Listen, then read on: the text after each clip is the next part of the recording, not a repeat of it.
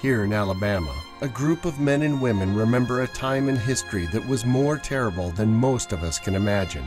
It happened to them and to their parents and grandparents and brothers and sisters. It happened to them for just one reason: because they were Jewish.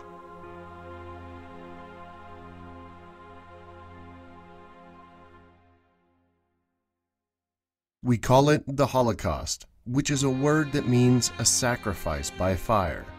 The Holocaust took place in Europe over a period of 12 years beginning in 1933.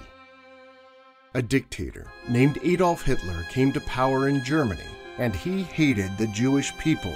He blamed the Jews for all of the ills that had befallen Germany. He and his followers, called Nazis, set out to eliminate the Jews. He influenced many people to join him in his hatred and become perpetrators of the Holocaust. They succeeded in killing over 6 million Jews, 2/3 of the Jews living in Europe at the time. The Nazis also targeted other groups that they perceived to be racially inferior, like the Gypsies, Slavic people from Poland and Russia, and the disabled. Other groups, such as communists, socialists, homosexuals, and Jehovah's Witnesses, were persecuted because of their political or ideological beliefs or even their lifestyle. Not all of the victims were Jews, but all of the Jews were victims, from the very young to the very old.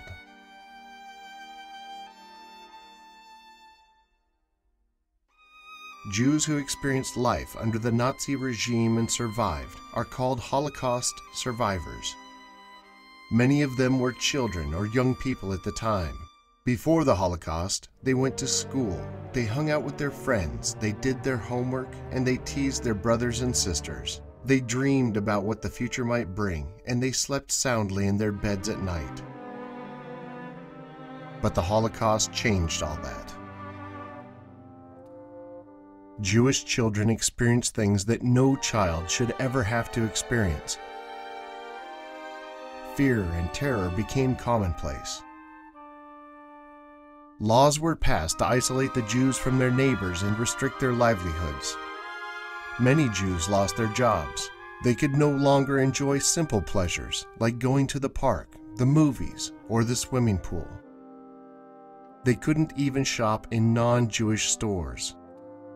Eventually, Jewish children were not allowed to attend public schools. Jews were required to sew a Star of David onto their clothes, so everyone would know they were Jews and would avoid them. Jews were ridiculed and humiliated. Most of their neighbors ignored what was happening. They didn't want to get involved. They didn't want to put themselves and their families at risk. These bystanders didn't take a stand against the wrongs they were seeing all around them. Taking it a step further, the Nazis began forcing many Jews to live in walled-off neighborhoods known as ghettos. They were not permitted to return to the towns and cities where they had once lived. Living in overcrowded, unhealthy conditions, many Jews died of starvation and disease.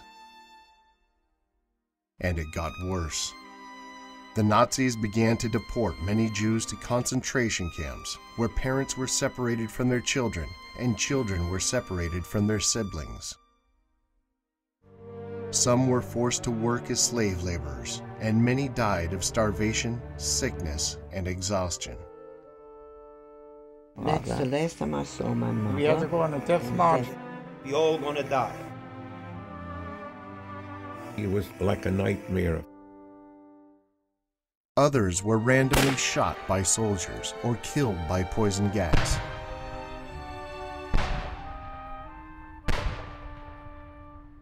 It was a time of great terror, suffering, and grief. Miraculously, some Jews survived against all odds. Some were protected and hidden from the Nazis by kind and caring people who were willing to risk their lives to help the Jews. Miep Gies was a Dutch woman who helped hide Anne Frank and her family. There were many, many others whose names are not known, but who are remembered. Today, These rescuers are known in Israel as righteous among the nations. The Holocaust was a genocide, the deliberate and systematic destruction of an ethnic, racial, religious, or national group. Genocide doesn't just happen. It begins innocently enough, with simple biases that separate us from them. Insensitive remarks and exclusion are the first steps. Without intervention, these attitudes can escalate into prejudice and acts of discrimination, further isolating one group from another. Eventually, violence can erupt and can ultimately lead to systematic elimination. When Holocaust survivors began telling their stories after World War II, their call to action was never again. They painfully shared their experiences in the hope that there would never be another Holocaust and that others would never again have to endure the pain, suffering, and loss that they carried with them always. Unfortunately, genocide did not end with the Holocaust. In the 1970s, there was Cambodia. In the 1980s, Guatemala and Iraq. In the 1990s, Bosnia-Herzegovina and Rwanda. In 2005, Darfur. Today, as Holocaust survivors become fewer and fewer, we bear the burden of ensuring that never again becomes a reality. To do this, we must stand up for what is right, not just for ourselves, but for all of humanity.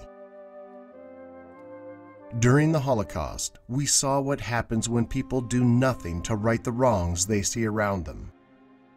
As philosopher Edmund Burke said, all that is necessary for the triumph of evil is that good men do nothing. Whether you're a young person or an adult, you have the power to impact the world by standing up against prejudice, hatred, and indifference. Why do we remember the Holocaust?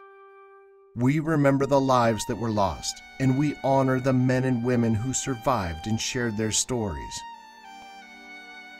While we remember the past, we must also protect our future. We must stand up for what is right.